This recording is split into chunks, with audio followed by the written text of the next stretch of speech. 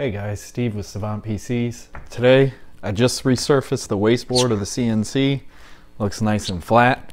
Now I'm going to show you how I usually make my little L bracket to zero out the X and Y axis. To make it easier when I want to put new parts in here to get machined, I could just butt it into the corner and do less work having to zero the machine.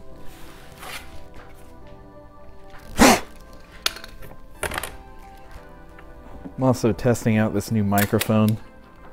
Sorry for the noise, because you're probably going to hear Glitch bite it.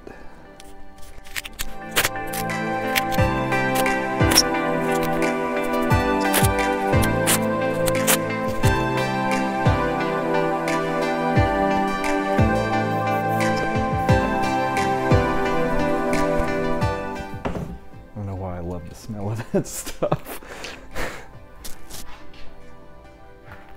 Alright, so I usually use an 1/8 inch end mill when I do this. The reason being, I cannot figure out why, but when I use an 1/8 inch end mill, after I cut this out, I'll show you, I do a guideline down here and then subtract the radius from the 1/8 inch end mill over to the left to get my zero for X and then Y. And anytime I've done this with a 1/4 inch end mill or smaller than an 1/8, I always end up with some kind of disparity left or right. I can't figure out why, but heck, if it works with the 1/8 inch, I'm cool with that. I'm not going to worry about it any farther. I spent all day yesterday rebuilding the website. If you check it out, please let me know if you find any errors, because I'm still working on it, that's for sure. So please be please be kind in your comments, because I'm still getting the hang of this whole YouTube thing. Trying to figure out what I want to do as far as videos. This is going to be more like a live diary, so to speak. Let's see, okay, got the end mill in. I'm gonna zero it on the stock.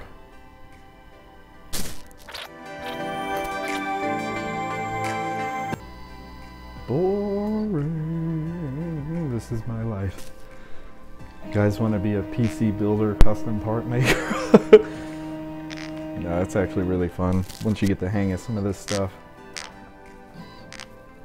Especially as somebody who loves art.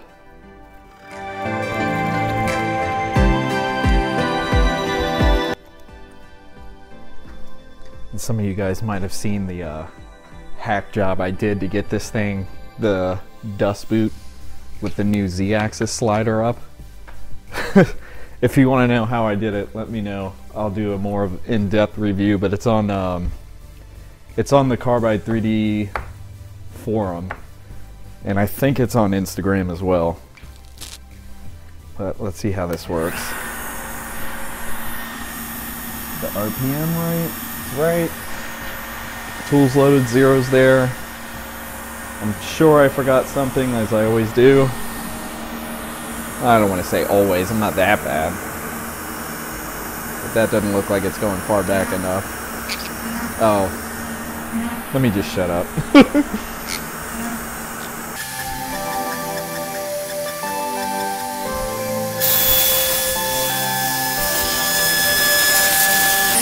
See here, you can hear the noise when it moves forward and backward.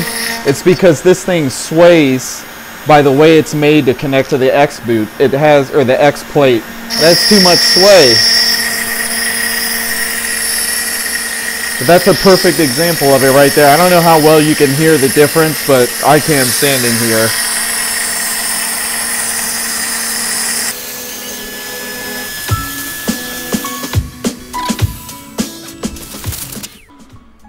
Oh, that's nice.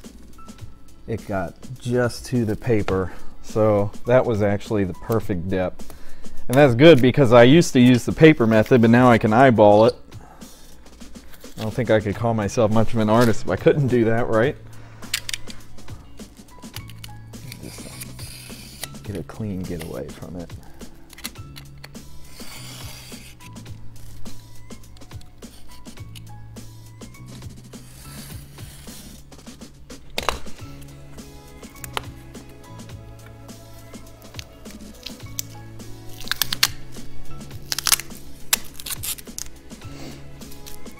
See, if you could see the cut lines where it didn't hit the tape, but it still got the paper on this, you did really good. So what a great way to demonstrate the video. Perfect cut. Not too deep, not too shallow to where I'm cutting pieces of acrylic off of it, but absolutely perfect. And this method of work holding, using this tape and super glue, it may seem ridiculous. Honestly, everyone I saw online that recommended this method of using masking tape, CA, super glue, and an activator all thought it would be a crazy idea until they tried it. Prior to this, a lot of us use double-sided tape like carpet tape. The problem is when that carpet tape gets into the end mill, if it wasn't a perfect cut, like it went too deep, it just gunks up so bad. It gets all along the surface or the side of the material where it was cut. You have to spend so much time, and if you're making products out of acrylic and you're CNC milling and you're not laser cutting, that adds so much time to your day. So it's not to say this won't gunk up, but it's a lot harder to do because it's so thin. That's what I didn't want to happen, but oh well. I'll live with it. You see the surface. I love this when there's a freshly surfaced wasteboard. And these lines are from the razor that I just used. Reminds me of my uncle tried to teach my dad and I how to golf one time. And he was trying to teach us how to do this. I don't know what the terminology is, but how to hit the ball with an iron or a wedge, whatever, the one that makes it go up. And in his demonstration, he had nailed it right into the hole. It's like, what a perfect way to demonstrate it. It's like this thing. So here's the part where I was talking about, where you have to have, or at least me, I have to have an 1/8 inch end mill to make this work. So what I did is I drilled screw holes in. I'm gonna have to hit it on the drill press because I didn't edit the file. This hole obviously is useless, and maybe I'll just skip it. I don't know if you could hear that, but Glitch just sneezed on my neck.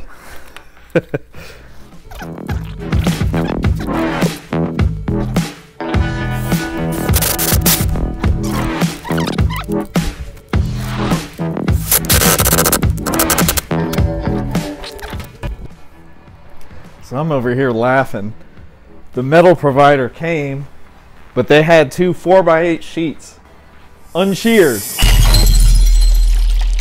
When I talked to them, they said they would do the shearing for free. It's a new company I'm working with, and so far they're going to save me a lot. So I'm really looking forward to that. But in the meantime, I drilled these holes a little bit bigger.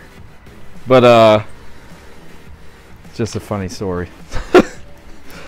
Either way, they'll be back tomorrow, I'm sure, with my metal. So as you can see, I'm getting a little light. I got more scrap over there and stuff, but you know. So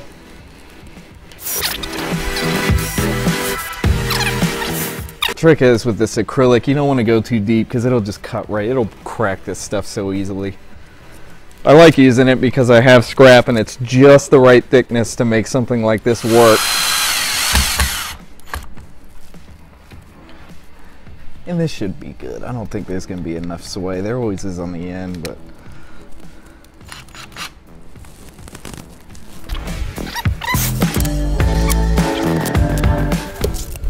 you can tell I'm not used to working with a microphone strapped to me. I feel like I'm moving awkward.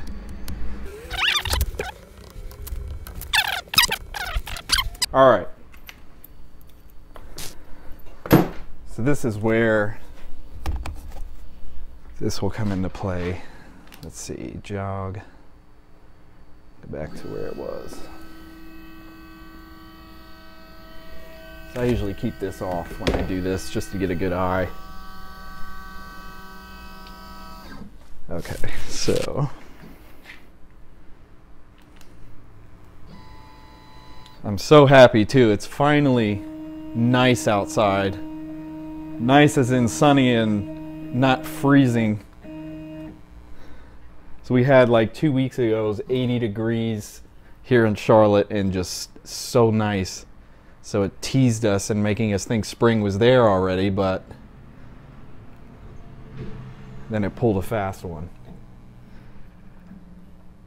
Like it snowed yesterday morning. I was asleep when it happened, but come on now. Let's get some spring.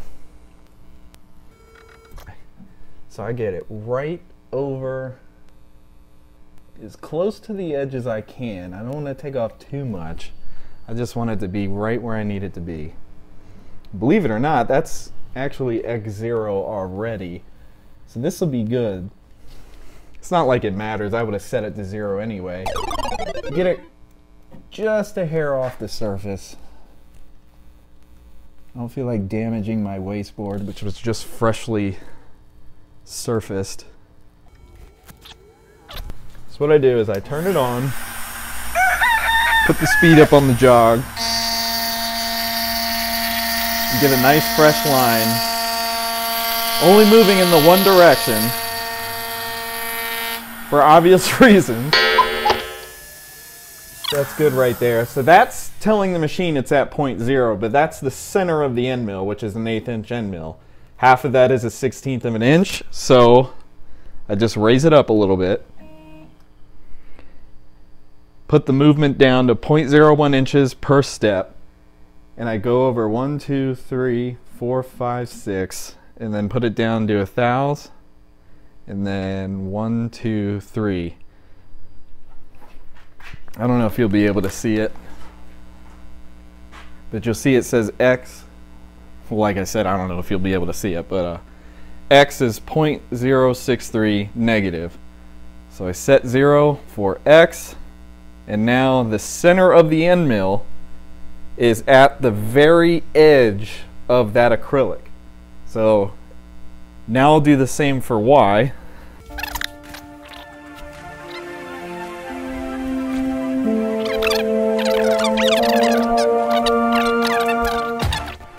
So I set 0 for Y. So right here is 0.0 for Y.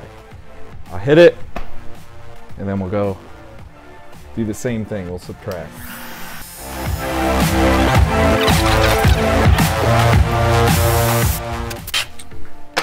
If it doesn't work, oh well.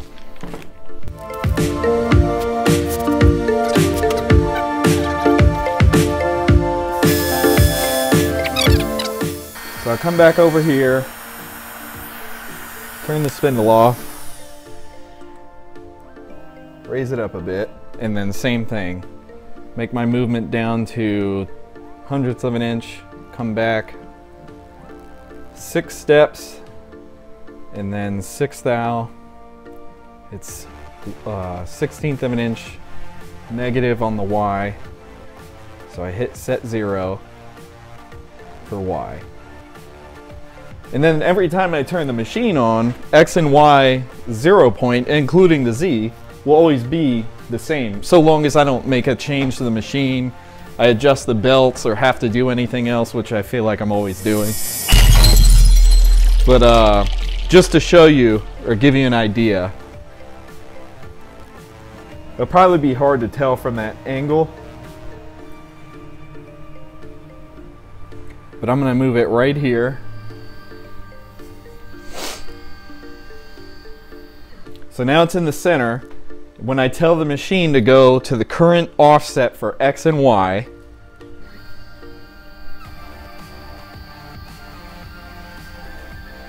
it goes right where I want it to go, right into the corner, which is these inner lines point directly to that exact spot, within 1,000th of an inch, we hope. But to give you a better idea, which I don't know how well you can see it, but I don't know why it just did that. That was weird. I don't think I've ever seen it do that.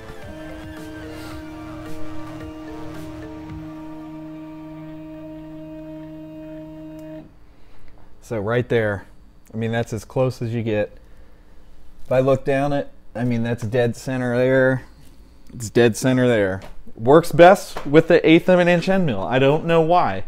Every time I've done this with a 1/4 inch end mill, I think it's the X that ends up being off by 4/100ths of an inch, which it's not that big of a deal, but it's the thickness of this sheet metal. To give you an idea, when I'm making something like an acrylic reservoir and I have to have that O-ring slot, it's 0.05 inches away from the wall of the reservoir on the inside. So if I put that piece in there to do the other side to get the O-ring slot, it ends up screwing an entire piece of acrylic, and I have pulled my hair out. Terrible posture. I have pulled my hair out over and over again trying to get those acrylic reservoirs to where I could put these things in and I could start cranking them out. Every time I've gone to make one, I've had some kind of problem. Now, at the end of the day, a lot of times it was my own fault. They're complicated pieces, but I've been getting less and less complicated with the tool pass. I've been getting less and less complicated with how they're made. As an example, I'm no longer thread tapping the acrylic for the excuse me, the 1/2 inch piece that's in the middle, because thread tapping acrylic with the small screws that you find in computer cases it's just a pain in the butt. It's a waste of time, and buying a thread tapping end mill to do something on such a small scale, I don't know that I trust it, and they're very, very expensive to get those kinds of end mills. But that's just me ranting. Aside from that, this is a really good tip. So if I home the machine, let me go ahead and raise up the Z-axis just to give you an idea. I'll just rapid it back here.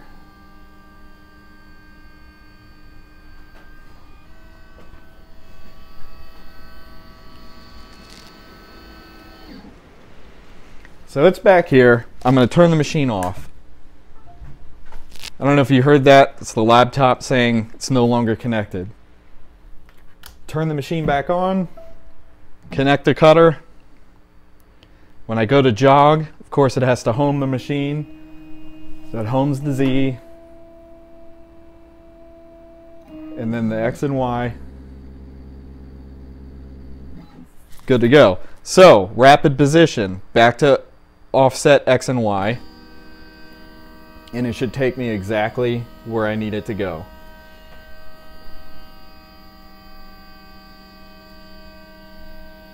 Boom. Great. Wonderful. Now it's time to make some stuff. Back to work. But anyway, that's just one of the things I've learned. I think I had first got that idea from, it wasn't Inhuman Fabrication. Now I can't even think of his name. I could see it. It's a problem with photographic memory. You suck at names, but you can remember the face. If I think of it, I'll let you know. But one of the guys on Instagram told me about this kind of an idea, and it took me a while to implement it, but it is so much faster when I'm making parts on a rapid scale. So I could just throw it in, hit the job, so long as my tool paths are good on the CAM software, I'm good. But anyway, thanks for watching. This is probably one of the most boring videos you watched. Glitches inside because I had the garage door open. But let me stop ranting. Y'all have a good one. Like and subscribe. And sure.